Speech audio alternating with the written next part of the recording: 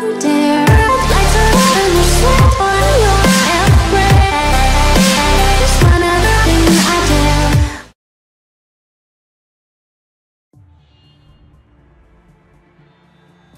Hey guys, Harrison, I'm back once again with a brand new video for you, and welcome to episode 19 of the online racer for Formula 1 2013, online multiplayer gameplay featuring real life Formula 1 topics worth talking about. And today we got another big one. Today, after 21 years in charge, Luca Di Montezemolo has stepped down as head of Ferrari. Not really the biggest shock in the world, to be honest. Apparently a lot of the backstory, according to what Jalopnik was saying as well today, he fell out with Fiat head, I think his name is Dino Marchioni. They disputed the future of the company, the future direction of the company, the direction that was going in, as well as the direction of Ferrari as a racing team going forward. They didn't see eye to eye on that. And as a result, after 21 years in charge, Luca steps down. He turned Ferrari around. Many people fail to realise this, that, you know, Ferrari went on I think it was a 21-year cold streak of not winning any world championships. And Luca was a big reason why that turned around. Well, he was able to find success again, brought in Michael Schumacher. They had that dominant spell between 2000 and 2004. Their car sales tripled as a result of that. They became one of the biggest global brands in the world as a result of Schumacher's success. And Luca was at the head of that. You know, he gave guys like Jean Todt a start, Ross Brawn. That was a dynasty of a Formula 1 team. And yeah, now none of them are left. It's crazy. And it kind of sums up just how messy a situation it's been for Ferrari this season, and how the whole situation with them this year has been a complete mess. I mean, Luca isn't the first guy to quit the team this season. You may have forgotten that former team principal Stefano Domenicali resigned, and I use the term resigned with inverted commas because I don't truly believe he did resign, but he resigned. I think it was after 3 races this season. I think it was just after China, between China and Bahrain. He resigned, and I still like to believe he was jumped. He jumped before he was pushed, and I think he was going to be the fall guy for what was a fundamental problem with Ferrari across the board, and I'll talk about that more later in the video. But they replaced him with Marco Mattiacci.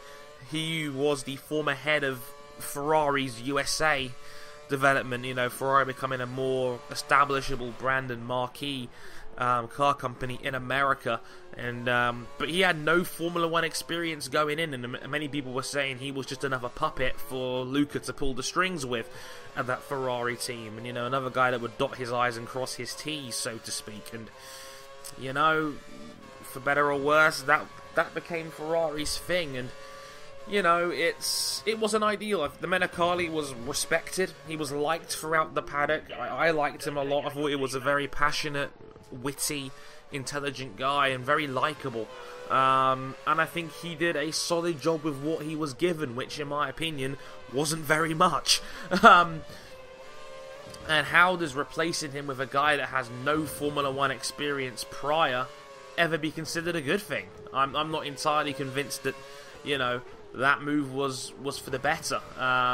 Ferrari have shown no improvement since then, and if anything, they've slipped further since then. But why is Ferrari not working anymore? And I've done a bit of thinking, and I've come up with a couple of possible reasons. I mean, for last time Ferrari won any major championship was 2008, and that was their constructors' title, with Felipe Massa leading the charge, with Kimi Raikkonen kind of unmotivated, and, you know, he wasn't at his best in 2008, but despite that, he played the support role well for Felipe Massa. It was a role reversal, because in 2007, it was such a close title race that Massa was in contention till the penultimate round, and Raikkonen would go on to beat the McLarens by a single point. But it was a role reversal. Raikkonen was unmotivated, was unable to get to grips with the 2008 car properly, and kind of gave up. While Felipe Massa had his best season in Formula 1, a season with 6 wins, and probably should have been world champion that year if you believe in karma and luck. Ever since then, they've struggled. 2009 was a year dominated by Brawn GP. And 2010 they came very close overall. That was their best year as a team, because Felipe Massa was still somewhat competitive in 2010, and Alonso, as we all know, was a prime title contender until Abu Dhabi, where he couldn't get past Vitaly Petrov. Whoops. So as we all know, Sebastian Vettel, the outside shot, won the title instead. 2011, Red Bull were dominant out of the box. No one was able to catch them. 2012, Alonso came close individually. He had a superhuman season to try and unseat Sebastian, who wasn't in a dominant car for once. 2012, I still stand by this. 2012, there wasn't a dominant car. McLaren, Ferrari, Red Bull were all very close, and Fernando Alonso was very, very close. In fact, he forced out two of the best career drives of Sebastian Vettel for him to retain that title at the end in Abu Dhabi and Brazil. And I think Alonso was just 3 points away in the end, and you know, that rattled the Ferrari team. I mean, they weren't close as a constructor. They were too busy fighting McLaren at the time and Lotus, because Red Bull had a much more consistent team package of of Sebastian Vettel and Mark Webber. Felipe Massa was starting to let the side down at this point, and as a result, the team struggled, but Alonso individually was a carrier. He did a brilliant job for them. So that was the thing.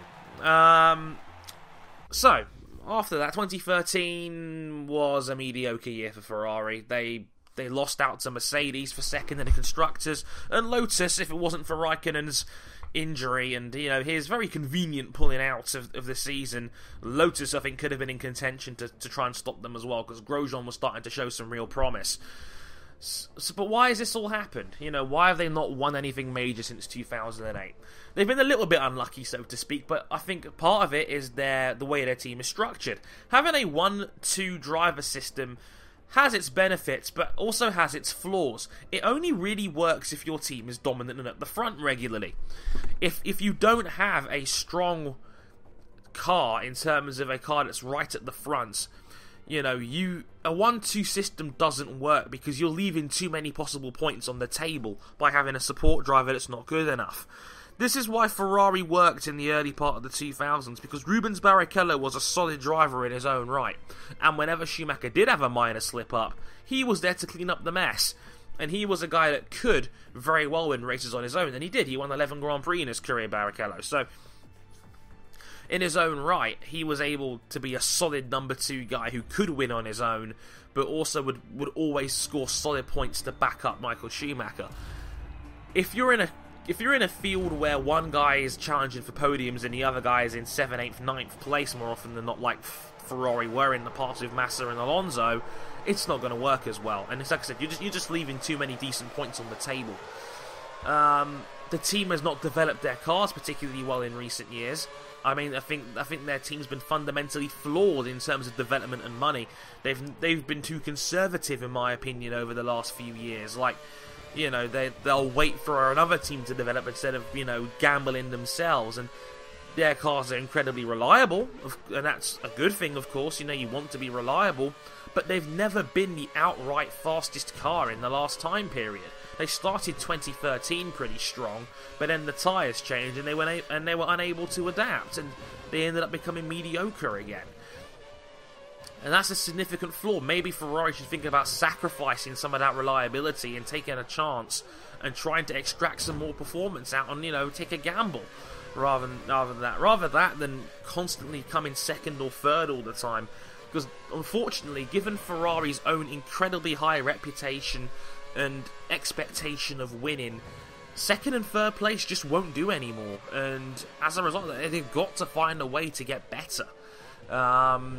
You know, this season is a prime example of that. Ferrari even broke their conventional mold of a lead driver and a supporting driver, and they made an all-out play to get Kimi Raikkonen, and that hasn't worked either.